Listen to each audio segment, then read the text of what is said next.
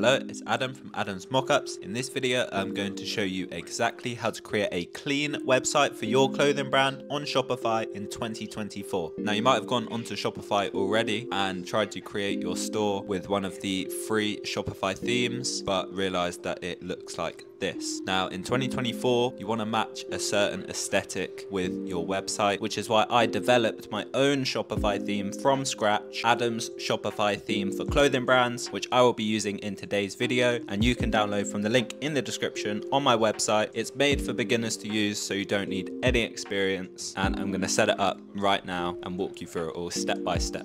So first, you just want to open up any web browser in any sort of computer and just go straight to shopify.com and press enter. So it's free to start with, and then it's $1 every month. So it is basically free for the first 4 months, and then I believe the price goes up, but for now you can do it all for free. So you just want to press start free trial, go through all the steps until you reach your dashboard, and once you're inside your dashboard, it's just going to look like this blank dashboard, and I'm going to press online store to start customizing my store. So I've already got this one installed, but I'm going to start from fresh. So imagine this is all blank, and you just press add theme and upload zip file. Once this box comes up, you just want to get your Adam's Shopify theme zip file and drag it straight into here and upload file.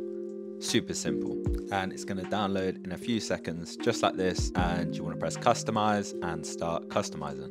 So while it looks blank, it comes together very quickly once you start customizing. So this bit is called a menu. So this is a menu. You can see it on the right here, main menu. If you press change and change menu, you can change this to a different menu. So currently we only have one menu, and that's this one. If I were to press create menu, this little blue button here, then it's going to take me into the menu settings. If I just go back once, then I can see my 3 menus here. If you prefer this style of enter page with just the enter button, which takes you to the website, then you just want to press add menu, do a square bracket, open and close like so, enter, press add menu item, just type the enter again, and have this go to the collection that you want to open first. So say I'm going to open the jackets tab first, then I'm going to press save menu, and if I go back into here, I can now go change menu again and select my enter menu. So I'm going to make it bigger, and I'm going to add my logo. So I'm going to use this chrome hearts logo with the spinning chrome hearts logo, and here it's just top or bottom logo position. I would just recommend going through all of these options and having a look, because there's so many features that we're not going to talk about that you can choose, like underline links on hover. I like to have this enabled. You can enable a glow, so it's glowing automatically on and off, or just glow on hover, as well as changing the color for this, so you can change the color for that. And then here to the left, you want to press this little theme settings button, and this is where all of the settings for the theme are. So the site settings, the fonts, fav icon, which is just this little image here, your loading screen, all of these options, but we'll go through them one by one. But as for main background image, I'm just going to do select image, and I'm going to go into the background GIFs folder that you downloaded with the Adams theme, and I'm just going to pick a background.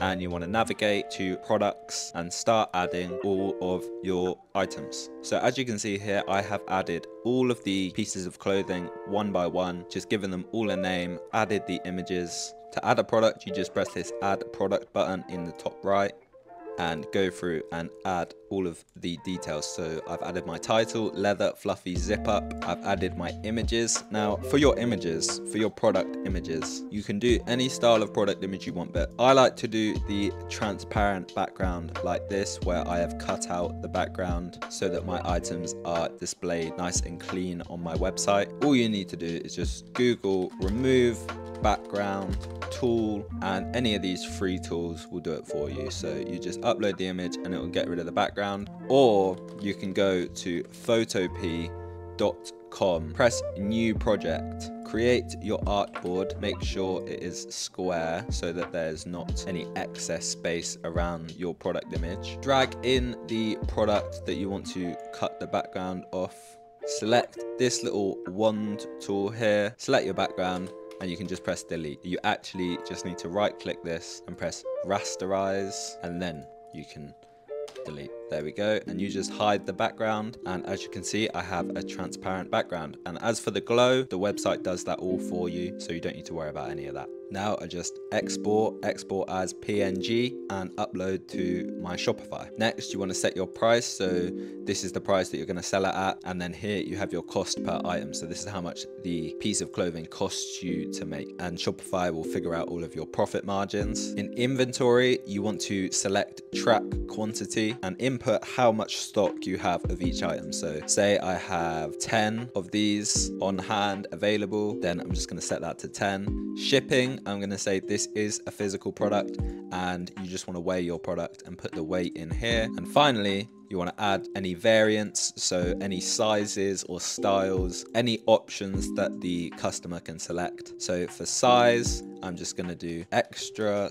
small, small, medium, large, and extra large. And here you can set your quantities, so I'm just going to do 2, 2, 2, 2, and 4. Or I'll probably do 4 of the medium because that's the most popular size, and then just press save. Then finally you just want to do your description, so I'm just going to set this to say premium leather, authentic interior, fur, designed by Palace, all sales final. And I'm just going to select this. I'm going to set it to heading 1. I'm going to make all of the text white so it's easy to see with my dark background. If it doesn't do it first time, just do it again. There we go. And set all sales final to red. If I press save, I can press this preview button and I can preview how that's going to look on my store. You want to press this little sort button here and just set it to manually, and then you can arrange the order if you would like to arrange the order, or you could set it to best selling or any of these. It's also worth mentioning you can put all of your items into a collection and just have all your items on one page, which is what a lot of stores do, or you can put it in categories like this. And we'll dive into the pages. So once you jump into one of your pages, you're going to see you've got a blank header. This is all very small. It looks a bit strange, but you just got to play around with it a little bit. So go into your theme settings. I'm going to set my content width all the way to 2000, and if I select my box, I can change the columns. I'm going to do 4 columns. I'm going to continue editing this in a second, but I'm going to do my header. I'm just going to add my logo over here to my header, and you can decide whether you want them in a row to the left here or you want them stacked. I think I'm going to have them stacked, but I'm going to make my font larger. Now, if you decide that you want 2 different backgrounds and you want this background to be different from the enter page, then you can just click in here, and up here is a box to set a background just for the home page or the enter page. And then we'll move into the product page and set the main background to something else. So this is what I'm going to go for. I'm going to check underline links on hover, and I'm also going to have my glow on hover. For now, I'm just going to hide this title.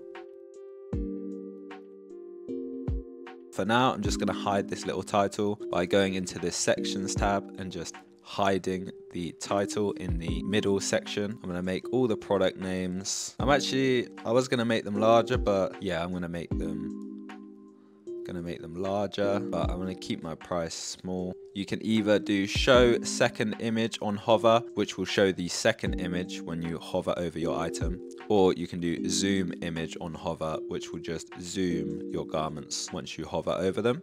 I'm going to set this to 5 columns. Now say you want to add another section here, you want to place a YouTube video, or you want to place some empty space, or you want to place a title, a heading, anything like that. You just want to hover over here, press add section, and you've got a bunch of sections here that you can add to your website. So I'm going to add a YouTube video. You can also add sections here. It can be a bit easier than finding the little plus symbol. I'm going to press add section section, I'm going to add a divider, which is literally just some empty space, and I'm going to move that below my YouTube video just to create a little bit of gap, and you can adjust the padding here. I'm just going to go on the Palace YouTube channel and find a YouTube video for the center of my website. Now, you might have this problem where you're seeing that the thumbnail isn't coming up. All you have to do to fix this is go to your link, find the and symbol, the little and plus, I think it's and select the and symbol and everything after it, press delete, and there you go, it's fixed, just like that. And say this is in the way and I'm not liking this, then I could just move it below, move the divider as well, and there we go. If I go into my mobile tab, you can see it's all a bit cluttered in the mobile tab, so I'm just going to set the mobile columns to 2, and there we go, that's looking nicer. You can even set them to 1 and have them all just laid out like this, but that is up to you. When I select my different tabs, you can see this loading screen here. This is just inside loading screen. I'm going to select image. I'm going to go for this image again, and you can change a bunch of details such as make it fade like so, make it slide up the screen, change the duration, the color, the text color, everything like that. This is the same for all of the details on the site. There's a bunch of customizable options, but you can check it out all for yourself in full. In here, I'm going to change my cursor to my logo, so now you can see my little cursor is the P with the dragon, and the loading screen is also how I wanted it. I think I might change this to row because I don't really like how much space that was taking up. And there we are. In here you can change all of the colors of the cart sidebar. I like to have it black with white text like so. I think that looks clean, but it's up to you. And then if I press checkout, now I can customize my checkout. So I just go into the checkout tab. I'm going to leave the background image. I'm just going to have it as a color. For the logo, I'm going to use this logo again. I'm going to make it large. I don't know why this isn't updating in real time, but I'm having to refresh for it to update. That's a Shopify problem because this is the first time this has happened, but I'm going to set this to transparent, and I'm going to change the color of my buttons to some brighter colors. I press save, and I just refresh. I want this logo at the top to be large as well. And there we are, there's our checkout. If I go back to my store, then I can look at one of my product pages like so. Currently it's on carousel, but I'm gonna set it to stacked like this. If I were to add a video to this product and add from URL, you don't need to get rid of the stuff after the plus on this one. And I press add file. I like to put my video second. Then if I just refresh, you'll see your video here. And here you can change all the settings for your buttons. So you can make it sharp, change all the colors, change the speed of the fade, and all of that stuff. And the final feature that we're going to look at in this video is the password page. So if you click up here and just type in password, then you can go to the password page. Just click this one here. If you know about having a password for your drop, you know how well this method can perform. It's all about keeping your website locked, keeping it limited, and building your email list. If you press contact, it has the name and the email. You can see here, if I just fill this in and I press submit, then in that says thank you for your contact, and that has been added to our list of customers. Thank you very much for watching this video. I'm going to be making clothing brand videos all year long, so make sure to press subscribe and leave any comments. If you've got any questions, leave them in the comments or send me a DM and I will reply.